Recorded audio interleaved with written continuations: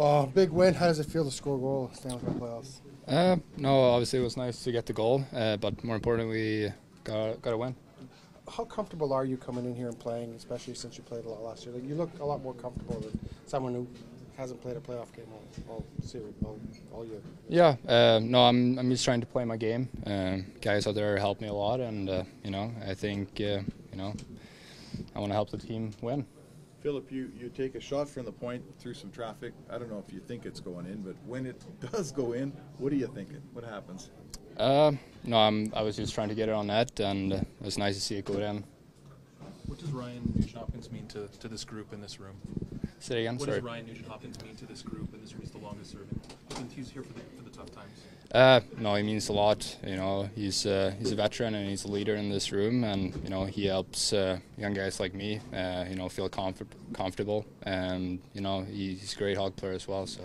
Bill, you had a shift in the first period where you bobbled the puck once or twice, and you went onto the bench, and Paul Coffey was there, talking you through some things, gave you a pat on the shoulder pads, and then you deliver in the second. Can you maybe share, maybe not exactly what he said, but what the tone of that conversation was like for you?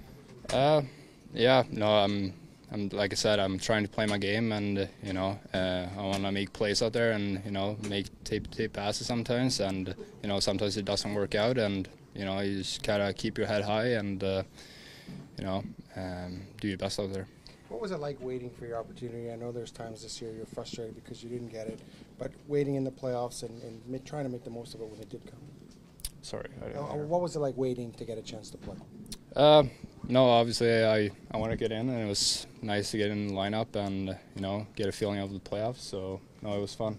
It's a stressful time of the year, but it's also a fun time. How have you kind of balanced the pressure, but enjoying what a big win and moving forward? No, I'm enjoying every second. It's nice to be playing, and I'm just trying to enjoy it. You just scored your playoff goal in the National Hockey League. Who will you phone tonight? I don't know. Probably my family and my girlfriend. But it was nice to get that goal, but it's more important we got the win. So what's it like to watch that power play when it's doing its thing from where you are? No, it's a unbelievable power play, and I don't know what the percentage is, but they're very good, and they help us win games. What makes it so special, do you think, from? Well, I think it's 5 great players out there that just connects very well together, and making plays out there. What's it say about Skinner's performance tonight, from your perspective?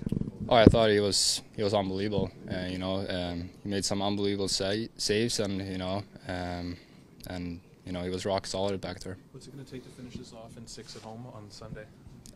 No, we just want to play our game and bring this effort back home to Edmonton. Earlier today, Ekholm said he's rooting for you as a fellow Swede and a fellow defenseman. How's the support been in this room since you come back? No, Ekholm is great. Obviously, he's a leader as well in this group, and he helps me obviously because he's a Swede as well. But he's great towards me in the locker room as well.